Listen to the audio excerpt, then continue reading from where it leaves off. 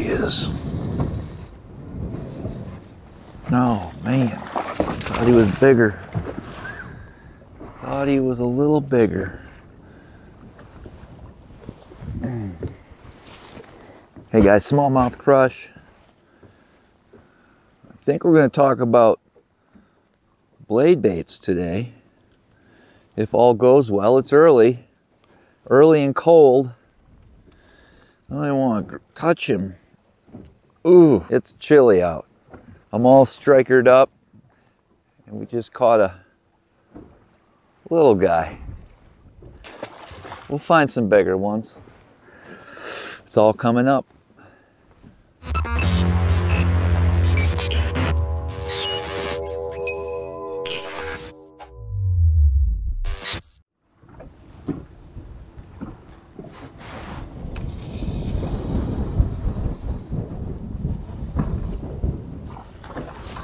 Got off. So I'm just lifting this blade bait maybe 8 inches to a foot, just a little snap, and let it fall, slack line, and then when you go to lift up, you'll have a fish. There he is. Oh, I missed him. So you're gonna miss some too. He was right underneath the boat. I can see about 6 of them right here. I don't feel my blade vibrating, so I think he got, yeah. So sometimes your line's gonna get stuck in the hook. And when I missed that fish, that's what happened. We may have to go through some numbers today in order to get some big ones. At least that's what I'm thinking. Water temps are 51 right now. But this was a pretty cold night. Here they come.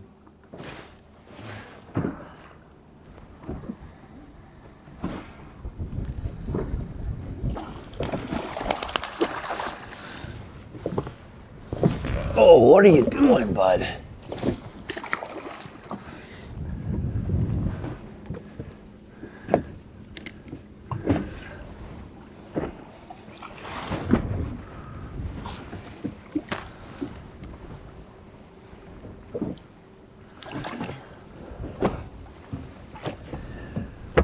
There we go.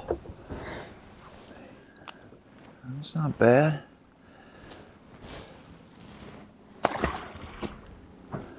Once it's on the bottom, I just lift up, let it fall. Sometimes you can let it sit there for a little bit. They'll actually come and just grab it off the bottom. Literally a hunk of metal sitting on the bottom. There, I landed right on one.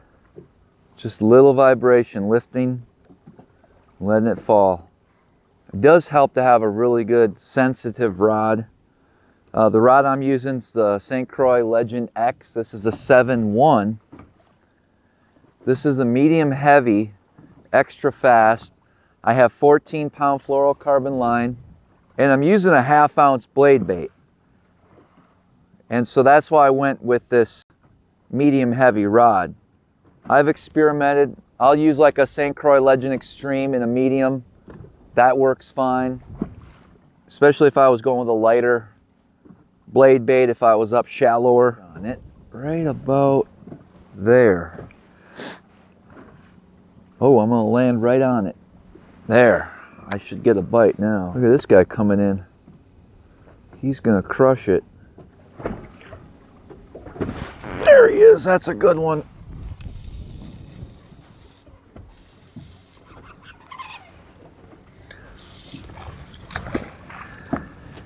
I missed them. That's gonna happen sometimes, blade baiting.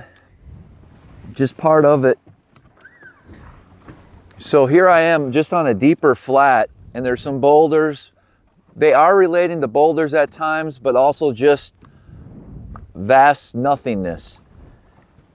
And we have a little bit of breeze, and so whenever I'm using my live scope to look for fish, I have it set at 70 feet. And I like to point my boat into the wind, as it just makes it easier for me to make an accurate presentation to that fish and stay on that fish also. There's a few fish right out here. Okay, so don't be afraid to change things up if you have to. This is a Demiki blade. My buddy Jack B, introduced me to these. The other day we caught some good ones on it. But I had silver, and silver might be a better choice when the sun gets a little higher. I'm gonna go with a gold and try that. Only because I've dropped on quite a few fish and they're not really fitting it as well as I hoped. Don't be afraid to change things up.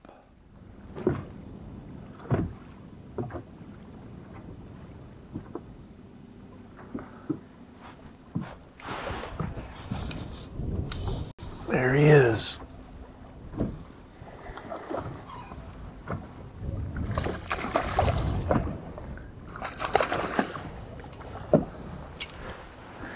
That one choked that gold blade really good.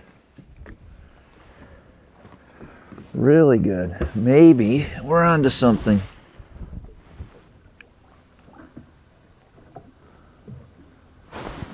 I'm gonna say it was a good call to switch colors. Oh man, that's a good one. That's a really good one there. The color change did it. Whew.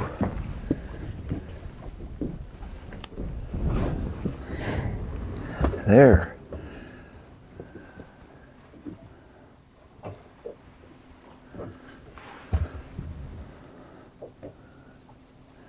They like the gold right now, and I'm okay with that.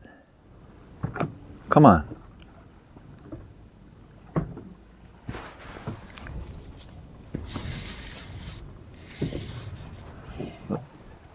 Well, maybe they are good size ones. Wow, that one fooled me. They looked really small on the graph. But I am in 30 feet of water, so I get it.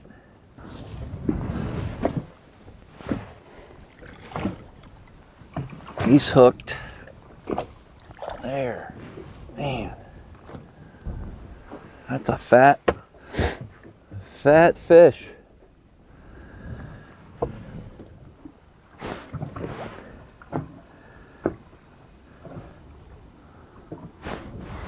Got him.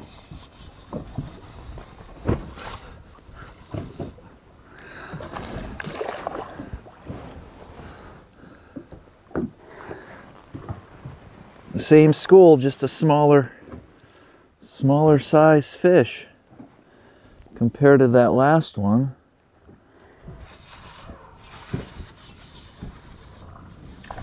Oh, shoot.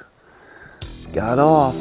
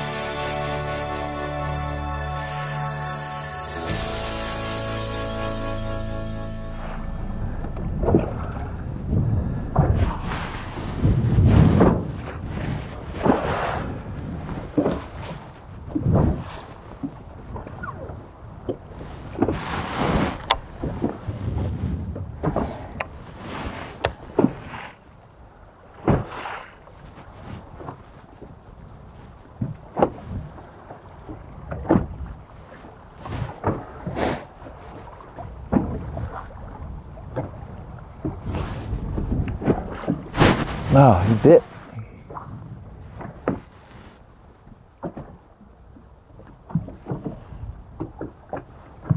You can tell they get pretty, when they decide to bite, they get really swirly on the graph here.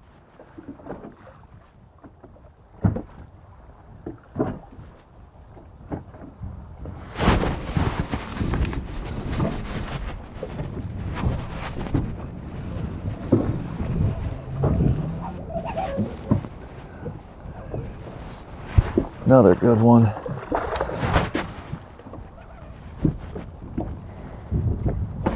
Man, I got some heavy weight already on this.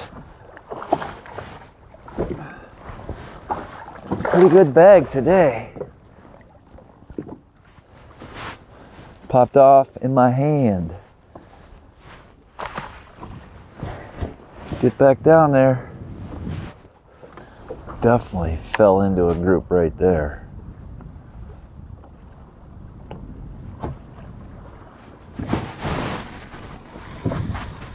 There he is. They're all giant. Oh, nice. Well, we're gonna wrap this video up, I think. Damiki blade bait.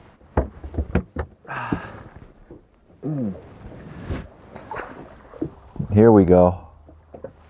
We should get clobbered. That blade is going to get bit right here. I can see a bunch of them just staring at them. Pig. Wow.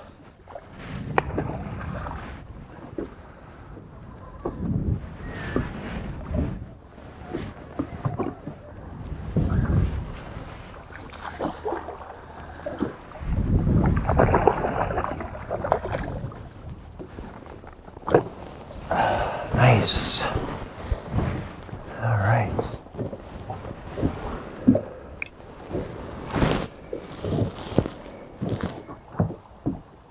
Here comes one. Tight to the bottom, but he's coming right at it.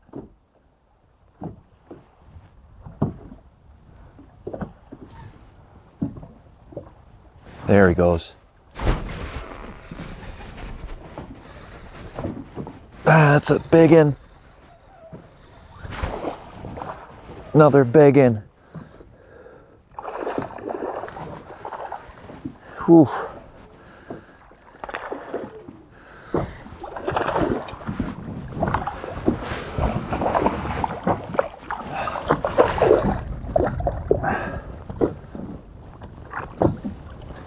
Nice.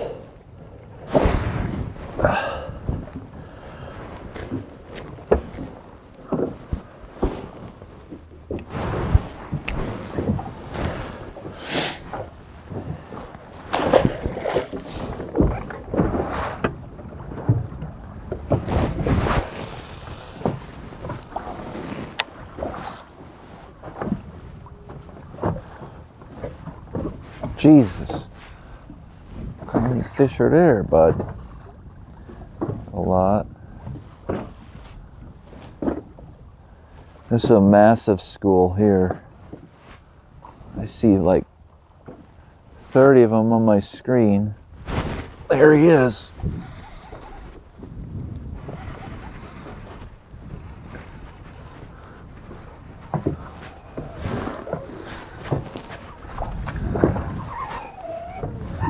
Are they all that size?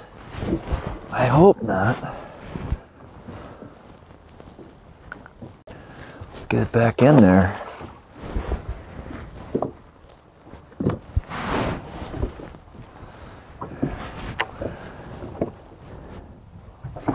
What are we going to do about that massive school of fish? Oh, 60 feet.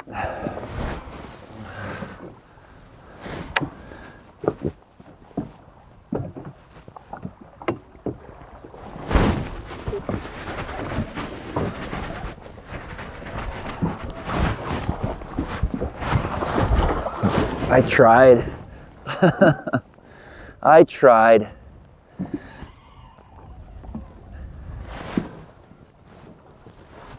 I tried.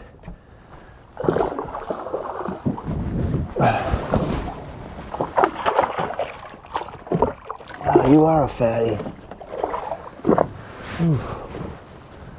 Okay. We're gonna wrap this video up. I gotta get home, unfortunately. I'll be back in a week. I know I'm leaving biting fish, but